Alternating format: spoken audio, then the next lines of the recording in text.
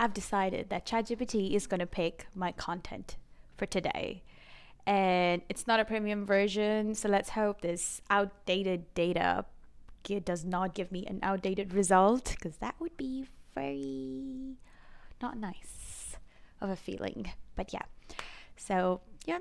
Hello, beautiful people of the world. This is Sonia. Welcome to my YouTube channel, and today we're gonna do a Q&A,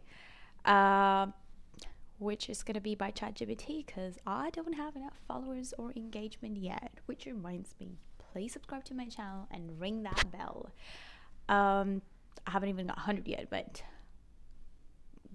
your girl right here has goals, and I'm going to achieve it. So anyway, I'm so excited to answer the questions. I've always wanted to do a Q&A, but no one asked me so many questions before. But thanks to ChatGPT, I can make it work for me. Anyway, so let's get right into it. So one of the first questions ChatGPT had asked me was, what inspired you to start your YouTube channel? I was always inspired. Since I was a young kid, I would always film myself in my room, but due to lack of discipline, consistency, fear, motivation, all the stuff which I shouldn't have ever believed in, I would just record them but never post them out there. But I always wanted to have my own YouTube channel, have my own personal brand, and just I believe I have the power to connect with people very easily. And I wanted to create my own community where people can value my content. And I wish I could inspire some people someday, especially women, because I think women need that sort of motivation in their life. And second question, how did you come up with the new content ideas for a YouTube channel? So part of it was through breath work. I decided to quit my job. I worked as a consultant. I decided to quit my job. And I think very few people have the courage to quit their job without any backup plan and go to therapy and breath work in order to heal myself and get over the past and just get over my fears and everything else that I wanted to work on and feel good about myself, because a lot of people just hide behind what they're feeling instead of actually overcoming them. So one of the ways I thought was to tell people about how I got into this journey. So it's some personal experience. And second was I wanted to tell people the power of breath work. And third, I use ChatGPT all the time, and I'm an addict, to be honest. And I also like to look at other trends that are happening on other platforms and YouTube search engine, because I think people really treat YouTube as the second best search engine after Google. Well, to be honest, I don't even Google anymore. I just go straight into YouTube or TikTok. All right. Third question. So the biggest challenge I have faced as a content creator is that I did not just want to come here and sit and start recording. So for example, the last 2 days I did not record anything, and I was like, what in the world do I record about today? Who's gonna listen to me today? Or like, my videos are not good enough, etc., etc., all these unnecessary thoughts. And then I was like, you know what, let's just throw my problems onto ChatGPT, just how you throw it on your therapist, boyfriend, friends, family, whoever. And I was like, whatever it gives me, I'm gonna shoot it today, because you know what, like, you improve 1% every single day. So I decided that I will just sit on the camera no matter what it takes, record it, and then get on with it. But another thing that I'm facing is that I'm unable to find, I'm struggling to find people on YouTube who have just started, so I can create my own community. I would love to support people, and I would love if other people could support me as well. And I think it's nice to have a little motivation and a community to help you grow. And if you are watching this and if you have just started a YouTube channel, please feel free to connect with me. I would love to support you, and it would be great if you could support me as well. Fourth question of the day. What advice would you give someone who has just started their YouTube channel? Well, I've just started this as well. But like I'm going to give the advice. I think you should just go and post. Forget about I don't know my niche, and this person's video is so perfect. Should I hire someone for video editing, or I haven't written my script? But I think if you just get yourself on the camera and just talk about anything you particularly like, whether I was drinking coffee this morning, or I decided to wear this outfit today, or how great are you at reading books, or how pretty your earrings are for the day. You could talk about anything that you are super comfortable with and see how it goes. Because little things like, oh my god, you're gonna realize so many little things like, oh, I'm afraid I'm talking in front of the camera, or this lighting is not good, I needed a microphone, or maybe I needed a better microphone. There could be so many different things that you could just figure out by using your phone. And to be honest, we improve 1% every single day, and everybody should overcome these fears. I would definitely advise anyone who wants to start their YouTube channel, just go for it. Stop going through all these courses. We can figure them out later. You just need to start. Only when you start executing things, you will learn from your own mistakes, not from other people's mistakes. Because anybody can watch content. Like, how does Netflix work? You watch Netflix all day, but do you get anything productive out of it? Absolutely not. It's just entertainment. The same way you need to get things done in order to improve. So get started and let me know how it goes. Okay, 5th question. My most memorable experience as a content creator. So, well, I haven't walked the red carpet or been sponsored by any brand, so I don't have any of those typical answers to give you. But I think, so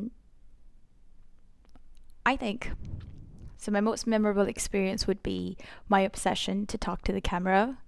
And I wish I had done it sooner, because I'm happy that I realize it now and not 20 years down the line where you're just old and wrinkly.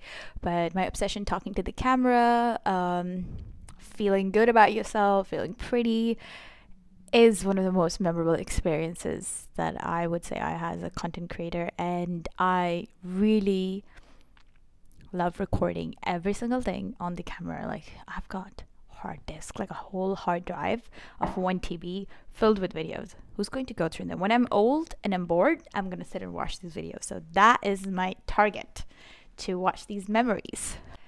Next question. So, can you tell us about a time when a negative moment or a criticism affected you and how you handled it?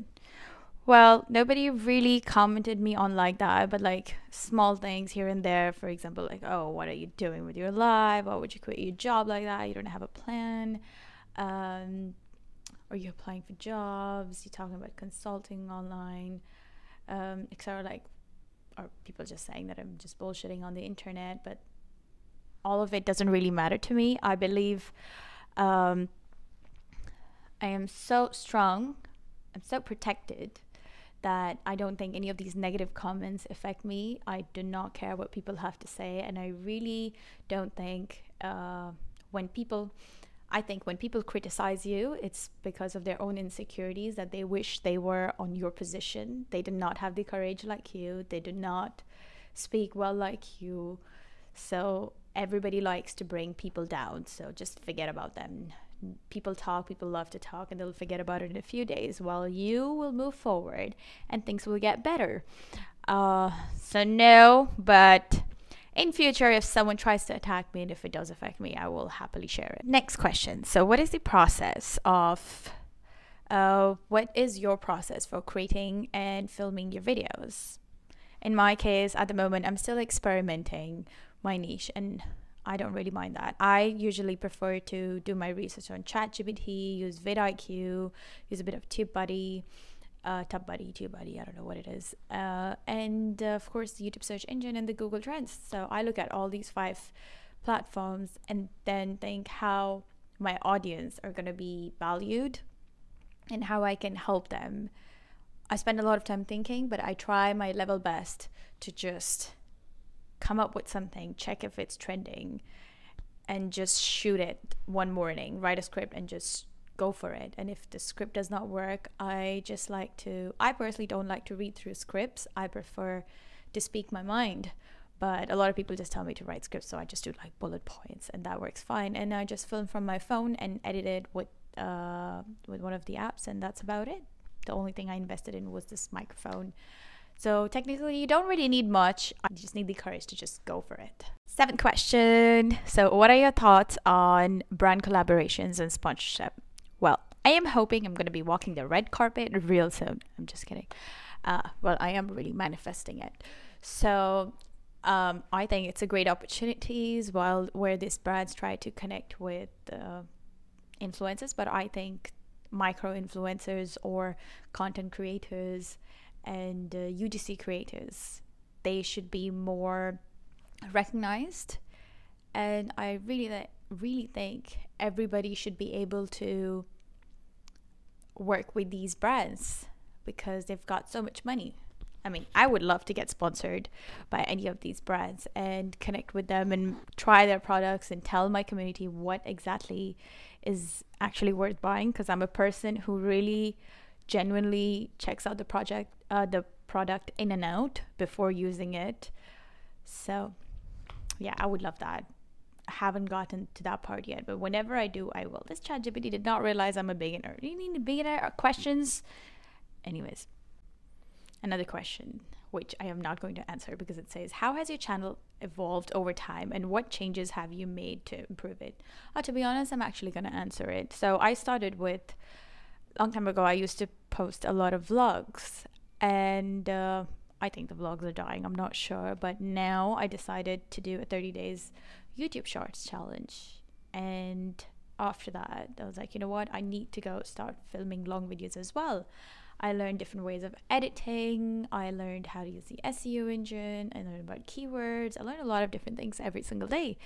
And I try to improve myself by 1% at least. And yeah, I think that's how I've evolved, and I am evolving. We're going to move on to the last question, which is, what are your future plans for your channel and where do you see it going in the next few years? Well, I've got big plans, okay? My intuition says I am going to be a millionaire. I want to be on all platforms, and I think I have the power to attract people, build connections, build this community. So I wish I could, and I truly believe I will inspire young women, not only women, but like youngsters, to come online and use these social media platforms, which are absolutely free, where you can just go and speak your mind. And you don't realize it now, you will realize later that nobody cares when you start. Like, no, don't think about your fears that, oh my god, they're gonna watch me and they're gonna comment about me, but like, it does not matter. Second, it's a free world. You've got the freedom of speech, the power of content creation, the power of these social media platforms is insane. There is insane amount of supply and demand that you can easily work with. For example, why is Gary Vee so famous? That he talks about everyone to just go ahead and just speak your mind, document your day, talk about anything you want on social media, and it will work. Social media can give you so many benefits if you just use it in the right strategic way. You can come up with a lot of income platforms. It's sustainable. You can come up with your own brand. There are plenty benefits out of it. You just have to give it a try. Okay, we give it a try. Well, that's it for today's Q&A. Thank you, ChatGPT, for asking me these questions, and thank you everyone else for watching my video. I hope this really inspires someone to start their YouTube channel. Remember, everyone starts as a beginner, so embrace the journey, enjoy the process. It is absolutely beautiful to just climb up the ladder. Don't be afraid to share your unique voice. Trust me, everybody has the impact. You're beautiful, you are extraordinary, you're talented, and let the world know about it. Build your own community. You're perfectly capable of doing that. Also, help me build my community. So subscribe to my channel, ring the bell, and give it a thumbs up. And do forget, please do leave in comments anything that you would like to watch, because I'd love to try. And if you're a new YouTuber, I would love to connect. Thank you. Ciao. I believe I just had ChatGPT ask me all the questions because people are not asking me questions. What is going on in this world? People, be supportive, okay? Be kind. Your girl here is trying. I really wish everyone was as carefree as Emma Chamberlain. Like, she does not care about what people think.